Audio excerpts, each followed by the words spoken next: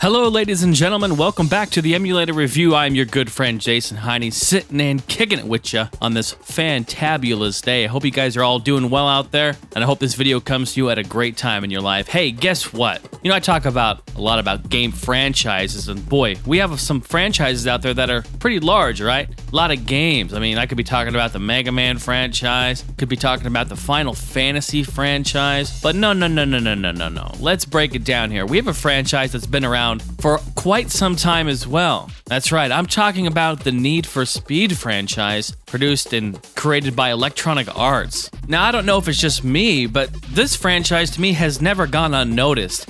I don't know, it just seems like it kind of gets shoved under the rug. I don't know if it's Electronic Arts just kind of shoveling these games back to back to back, year after year, and then we keep forgetting about all the older ones. But then again, I don't know. I mean, this franchise has seen a whole lot of different doors in its life, per se. It has gone from racing sim to arcadey to hot pursuit chasing. There's been all sorts of things, and I think Electronic Arts really has tried to figure out and do what they wanted to do with the franchise. They wanted to experiment with all these different ideas to see what worked. This thing is cross-platform. It's on every single platform that I can think of. I don't even know that I can come up with a console that the game isn't on. Maybe some handhelds, but really, other than that, the game is available worldwide on every single friggin' console, including PC. It's pretty great. So what I wanted to do is, yeah, okay, we've got all these Need for Speeds, but I wanted to break it down and talk about the original Need for Speed, often called Road and Track Presents the Need for Speed, because Electronic Arts partnered with Road and Track to get together,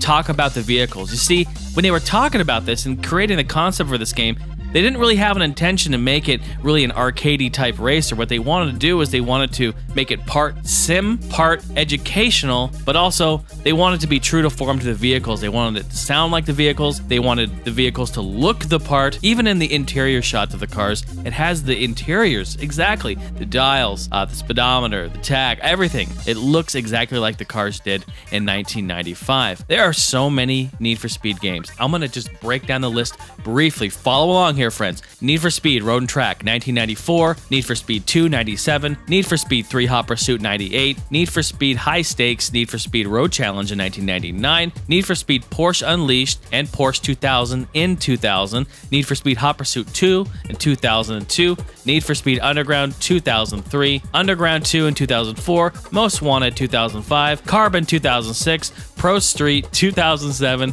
Undercover 2008, Need for Speed Shift in 2009, Need for Speed Nitro in 2009, and Need for Speed World 2010, Hot Pursuit in 2010, Shift 2 Unleashed 2011, and Need for Speed The Run in 2011. So we're looking at, this is at least 20 deep right here, and then at the time of me recording this, who knows, in a year, 2 years, 3 years, we could see 3, 4, 5 more of them, so who knows. So with all that being said, this excellent review is going to be over the Road and Track Presents Need for Speed, and I'm going to be talking about the PlayStation 1 port and the Microsoft MS-DOS port that I have here. This game was developed by EA Canada, published by Electronic Arts, and released in 1994 originally for the 3DO. It was then later ported to MS-DOS in 1995. The PlayStation 1 and Sega Saturn got their version in 1996, and then Microsoft MS-DOS got their port in 1997. Now, I'm not really sure how you guys wipe, but I'm gonna work my way back to front today and start with the oldest to the newest, which puts us on the Microsoft MS-DOS port, came out in 1995.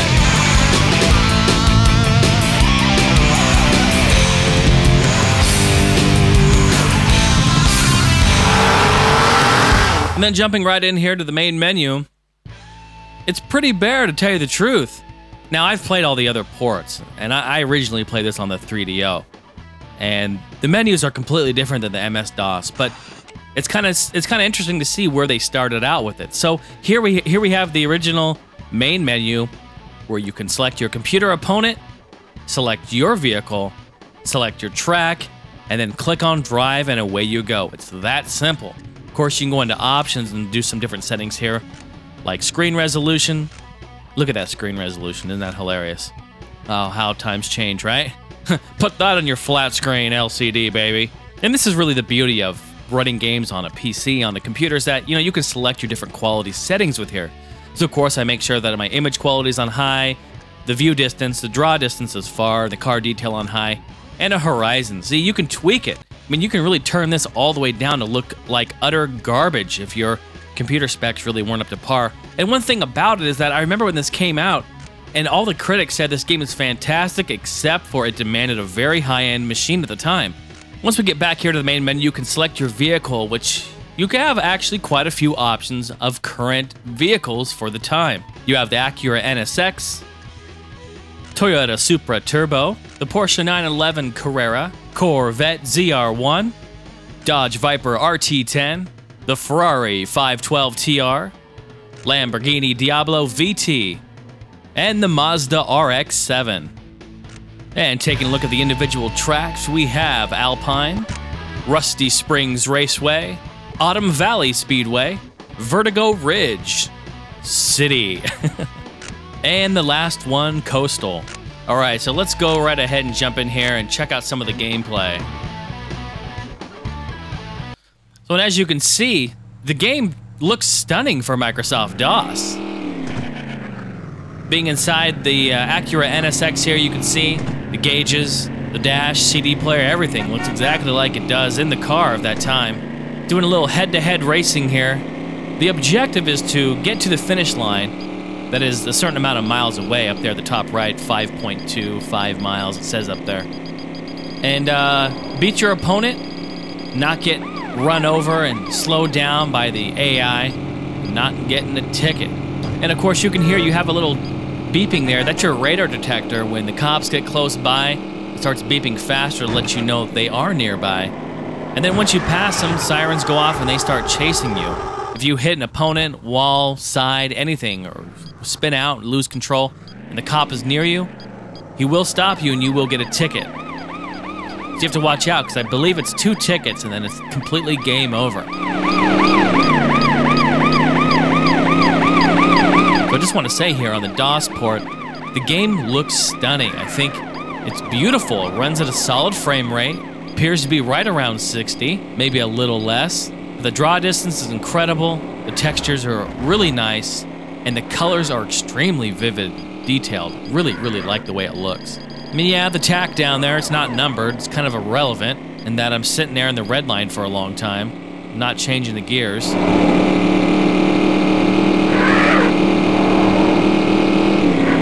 And, you know, the top of the screen, your HUD there, and I'm only going to say this because I've played the other ports, is it's a little confusing. And yeah, you have the gray time up there on top left. That shows you how fast you should do it, I believe.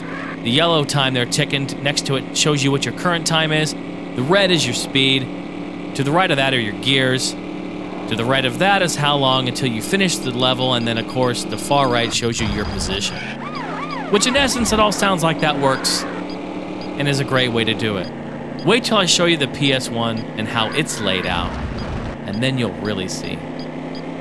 But I love just going through here, cruising through, getting airborne. You know, the controls take a little getting used to. They're not real responsive. They're trying to simulate, you know, a real car here. So, you know, it's a thin line between arcadey and simulation. So I think they did a really nice job. This is a fantastic port. Of course, this is really hard to get running on any modern machine. I'm sure you could emulate it through DOSBox or something like that. But this is a fantastic game right here.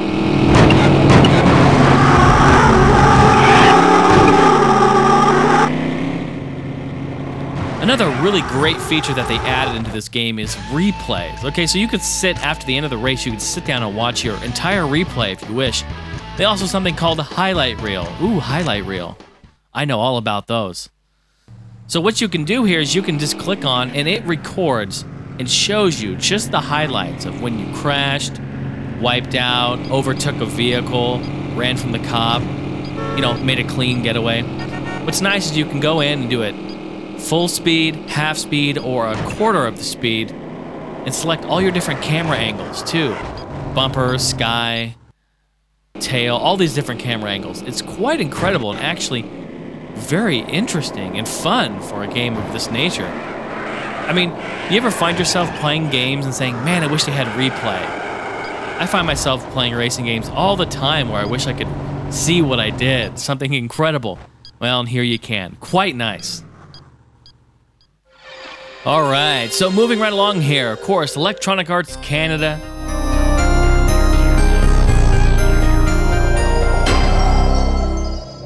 In cooperation with Pioneer Productions, we have the Need for Speed for the PlayStation 1. This port was released a whole 2 years after its initial release on the 3DO and 1 year after the MS-DOS. They definitely had a little time to fine-tune and tweak the game, and I really think that this shows. Out of all the ports available on this, I really have to say I think this is the best one out there. Why? Well, just because it feels refined, it feels completed. It feels like all the little hiccups and missteps that they had on the original two are fixed completely in this one. And this is exactly what I mean here. I mean, check out this intro. We have two whole completely different intros that we haven't seen in the other two ports. Pretty nice.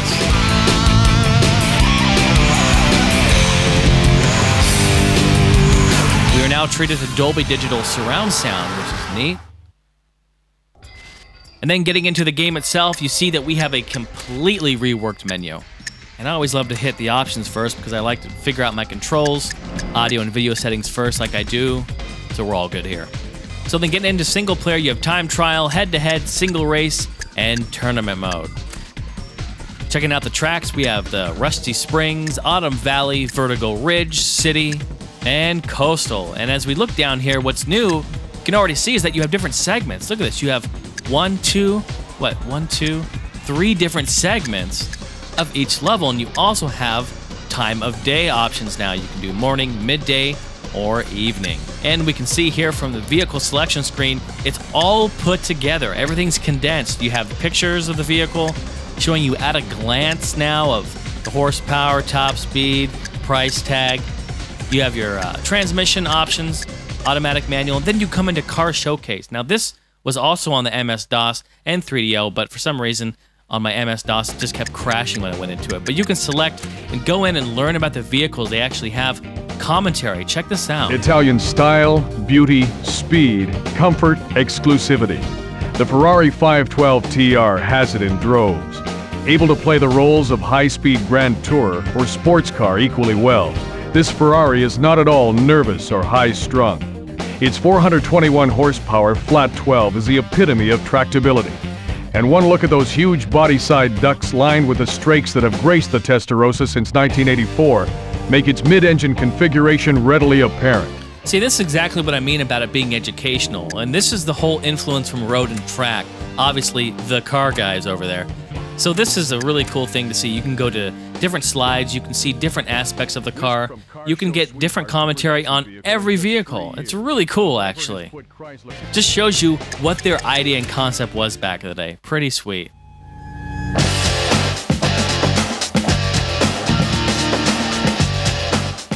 And lastly, on top of that, if you want to check out, they actually made videos, little demo videos of each car with some stats and specs going on the screen there. Pretty awesome. And that's definitely the influence of Road and Track. You can obviously tell. All right, so then getting into the gameplay here, as we jump down, you can see. I mean, look at that game. I think it looks incredible, and I think that the HUD, the heads-up display here, is so much better. For one, we have a digital readout of your RPMs. You have a speed that's right there up front. You can see exactly where it is, what gear you're in, destinations in green, your time's up there. And now we have a little mini-map at the bottom left that shows you, your opponent, where the cops are, and then below that, in clean, clear, visible display, your position. I really like the way the heads-up display is, and I definitely prefer this style over the DOS version. And I must say, the game runs perfect on this PlayStation 2 that I'm running it on. I am playing on a Model 1 fat PlayStation 2 right now. The frame rate's solid, everything looks great, and I have noticed two things. When I play this game on my PS1, the menus are a bit laggy when they shoot in and out. On the PlayStation 2, they're not at all.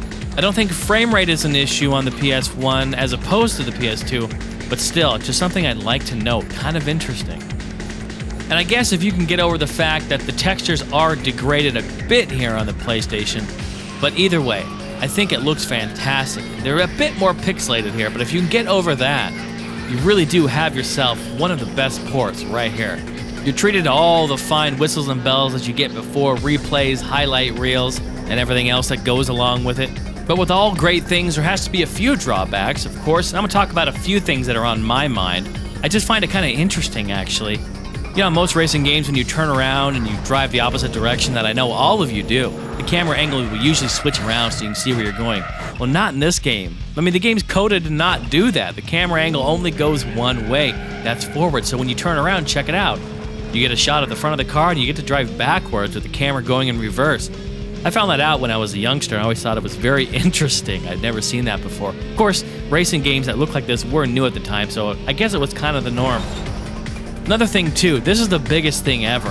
The AI in this game are ridiculous. I mean, they're like swerving to try to take you out. I know they wanted to make the game difficult. I know they wanted to make it hard and challenging. But really, the draw distance is hard enough to see what's coming up. I mean, it looks like there's a little green and red dot way up there, and that's the vehicle coming at me. I try to swerve and miss, and all they do is they cut me off. They cut me off. I mean, look at this. This guy is even taking out another driver to try to take me out. I mean, this is like jihad, kamikaze stuff going on here. These guys are crazy. And I'm sure you're all probably wondering what happens when you do get pulled over a few times and get a ticket. Yes, I know. Don't worry, I'll show you. Your first offense, you get greeted by Officer Doofy here, hands you a nice ticket for speeding. But your second offense is a little bit different. You're just crying out for some rehabilitation, aren't you?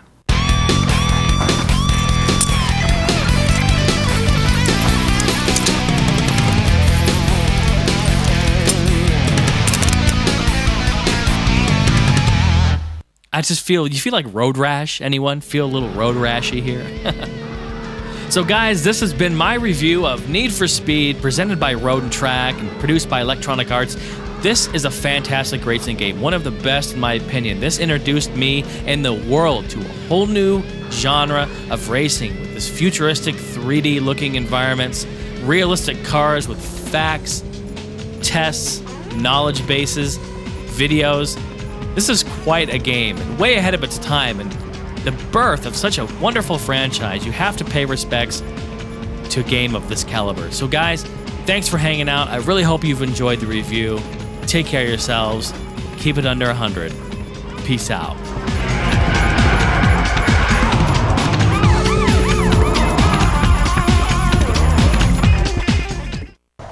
You're just crying out for some rehabilitation, aren't you?